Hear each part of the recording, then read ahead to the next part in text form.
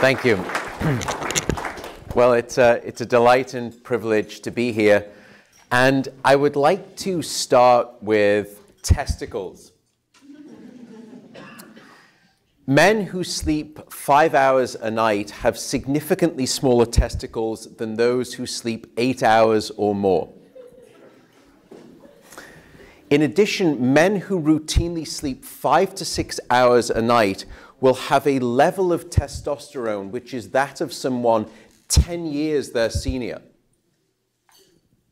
So a lack of sleep ages you by a decade in terms of that aspect, that critical aspect of wellness and virility. And we see equivalent impairments in female reproductive health caused by a lack of sleep. This is the best news that I have for you today. From this point forward, it's only going to get worse.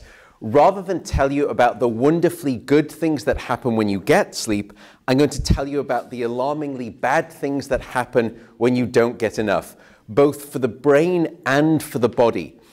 Let me start with the brain and the functions of learning and memory. What we've discovered over the past 10 or so years is that you need sleep after learning to essentially hit the save button on those new memories so that you don't forget. So sleep essentially future-proofs those facts within the brain. But recently we've discovered that you not only need sleep after learning, you also need sleep before learning. But now to actually prepare your brain, almost like a dry sponge, ready to initially soak up new information. And without sleep, the memory circuits of the brain effectively become waterlogged, as it were, and you can't absorb new information. So here in this study, we decided to test the hypothesis that pulling the all-nighter was a good idea. How do you do that? Well, we took a group of healthy adults and we assigned them to one of two experimental conditions, a sleep group and a sleep deprivation group. Now, the sleep group, they're going to get a full 8 hours of shut-eye, but the deprivation group, we're going to keep them awake in the laboratory under full supervision. There's no naps, there's no caffeine. It's miserable for everyone included, us as well. And then the next day, we're going to place those participants inside an MRI scanner. And we're going to have them try and learn a whole list of new facts as we're taking snapshots of brain activity. And then we're going to test them to see how effective that learning has been. And that's what you're looking at here on the vertical axis, the amount of learning. So the higher up you are, the more that you learn. And when you put those two groups head to head, what you find is a quite significant 40% deficit in the ability of the brain to make new memories without sleep. And I think this should be frightening considering what we know is happening to sleep in our education populations right now. Just to frame this in context, it would be the difference between acing an exam and failing it miserably. And we've gone on to discover what goes wrong within your brain to produce these types of learning disabilities. There is a structure on the left and the right side of your brain called the hippocampus. And you can see it here in these sort of orange-yellow colors. Think of the hippocampus like the informational inbox of your brain. It's very good at receiving new memory files and holding on to them. And when we looked at this structure in those people who'd had a full night of sleep, here in green, we saw lots of healthy learning-related activity.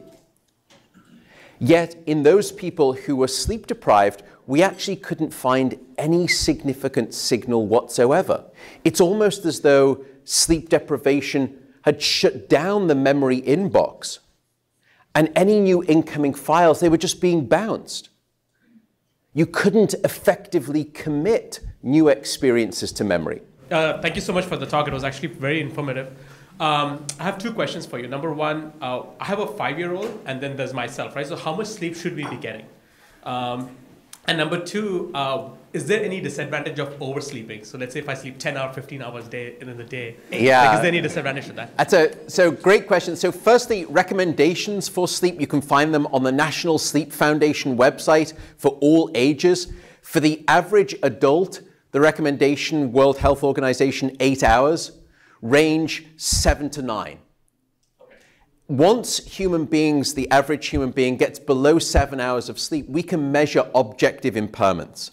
So people who say, I can survive on 6 hours of sleep, there's a problem with that, which is this. Your subjective sense of how well you think you're doing without sufficient sleep is a miserable predictor of objectively how you're doing without sufficient sleep. So it's probably a little bit like a drunk driver at a bar. You know, they've had 7 shots, they pick up their car keys and they say, I'm fine to drive. And your response is, no, I know that you think you're fine to drive, but trust me, objectively, you're not. The same is true for a lack of sleep. Your second question is fascinating. Can I sleep too much? Well, there are anecdotes of something called a sleep hangover, where you sort of oversleep, and then you feel worse almost. When you oversleep, it usually means that you're trying to sleep off a debt that you've lumbered yourself with. So if you could sleep past your alarm, if it didn't go off, then you're underslept, because it's physiologically impossible to sleep too much if you're healthy. Thank you for the great talk. Do you also have any information on how quickly people recover after they switch from a kind of short sleep periods to kind of a more normal sleep period? Because you only mentioned kind of as one evidence was the DST change, when we sleep 1 hour more, kind of things get better in terms of cardiac problems. Yeah. But kind of, is it quick, the recovery as well, as quick as the downhill movement? Yeah, it's a great question. So different aspects of your brain and your body seem to come back online to a status of health with recovery sleep. And those temporal profiles are different based on, even within the immune system, for example, some components take longer to come back online than others.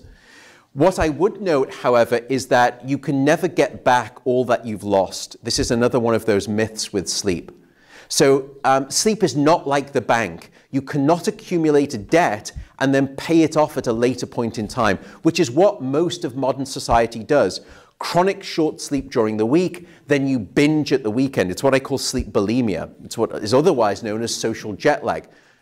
Now, if I were to take you and deprive you of sleep for one single night, 8 hours of lost sleep, and then I give you all of the sleep that you want for however many nights, and we keep recording you, your brain never recovers all of that lost 8 hours. It will try to get back some of it. It will never get back all of it. Thank you very much indeed. Thank you. Thank you so much. Thank you.